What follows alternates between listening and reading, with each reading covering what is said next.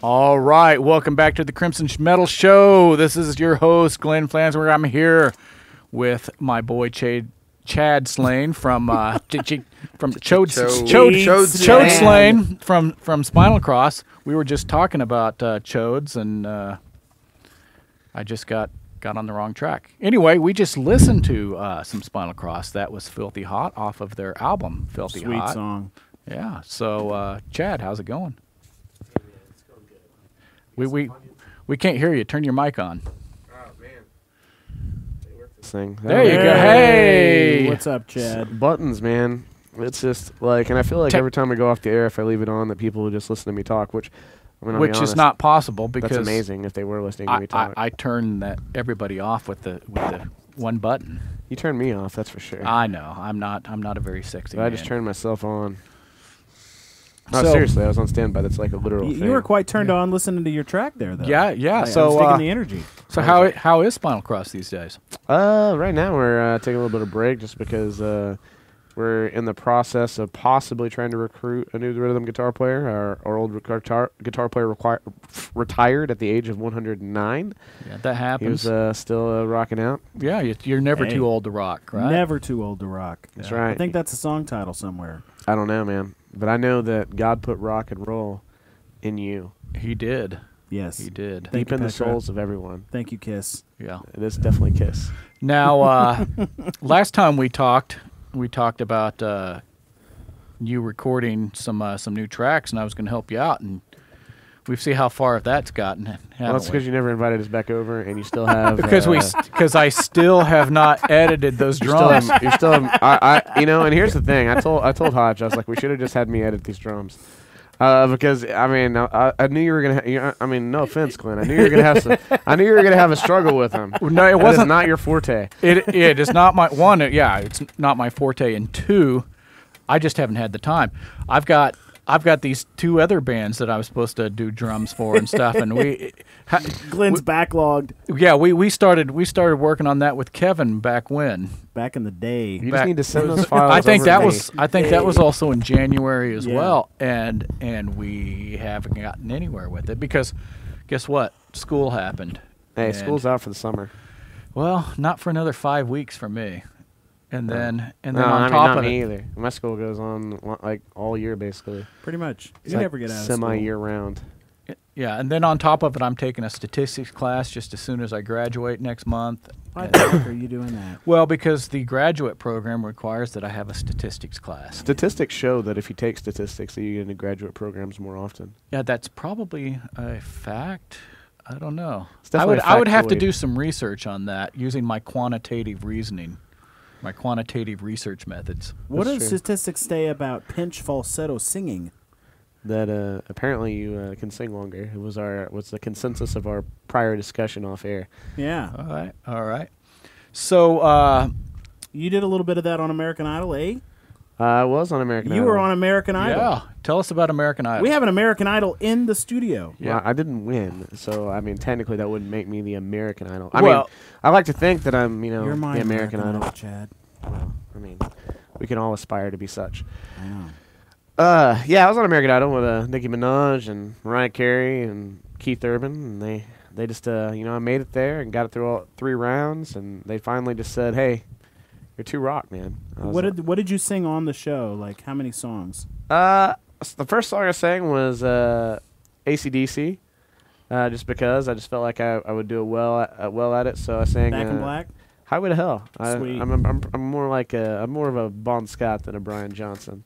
Okay. And then I sang a second song during the second round. I forgot what I sang, and eventually we settled on the Quiet Riot's Mental Health. Nice.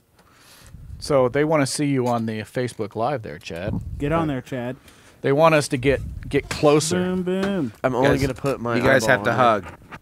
You get close. We have to get in there and go. So Bro hug. Chad. So Yay. Chad, how you doing? I'm doing How you- good. how Man, you I didn't doing, shave, huh? dude. Yeah, good, My facial good. hair starting to look like yours. I actually had that facial hair like not very long ago. Like I shaved it off though because I was doing some interviews and I felt like that would, no offense, make me seem like that I might be a biker or a truck driver or a truck driving biker. I could see that. Bike I could driver? see that. Sure, why not? Glenn does look like a truck driving biker. A truck driving biker.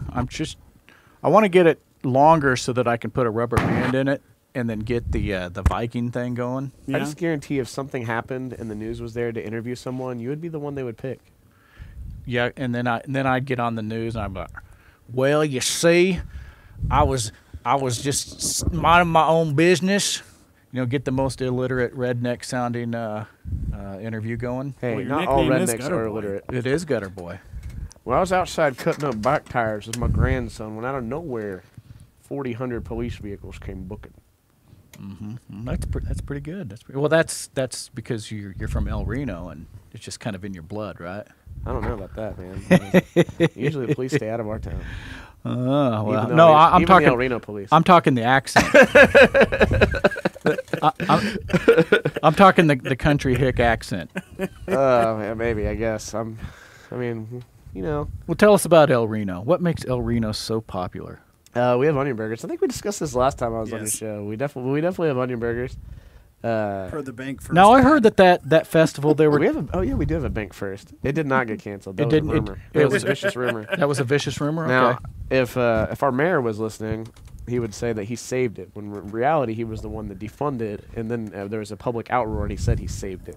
Okay. So that's the beauty of a small town. But hey, if you live in a town long enough, you can convince people that you're a good guy. I wonder if he is listening. I doubt it.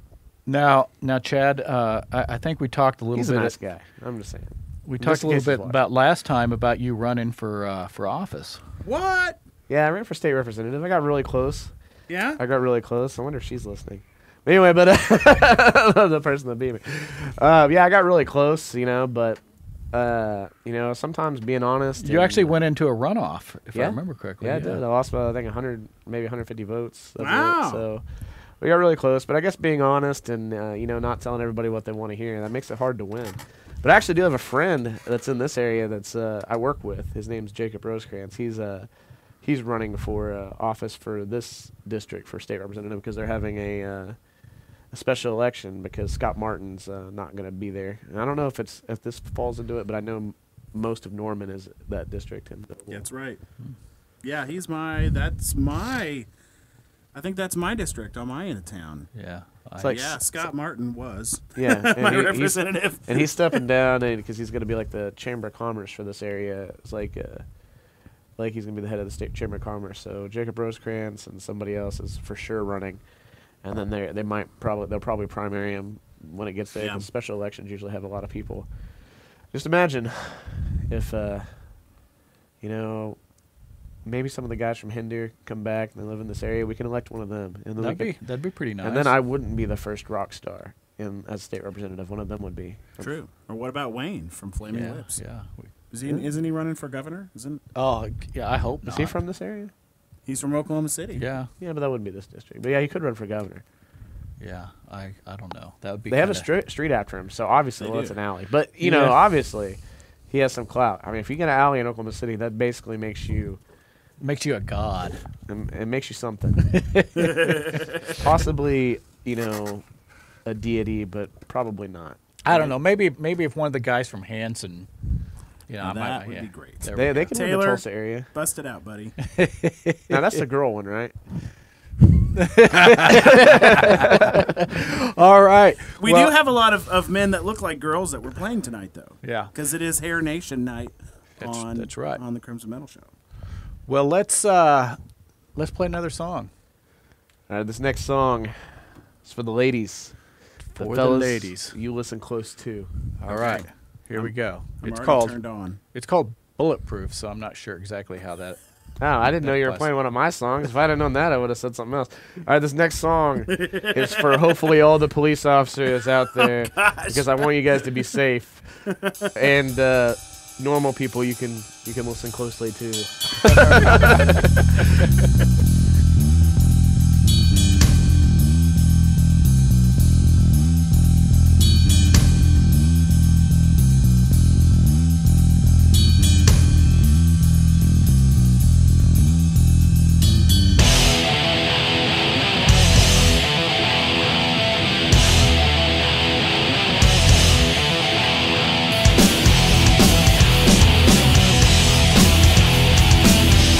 Bulletproof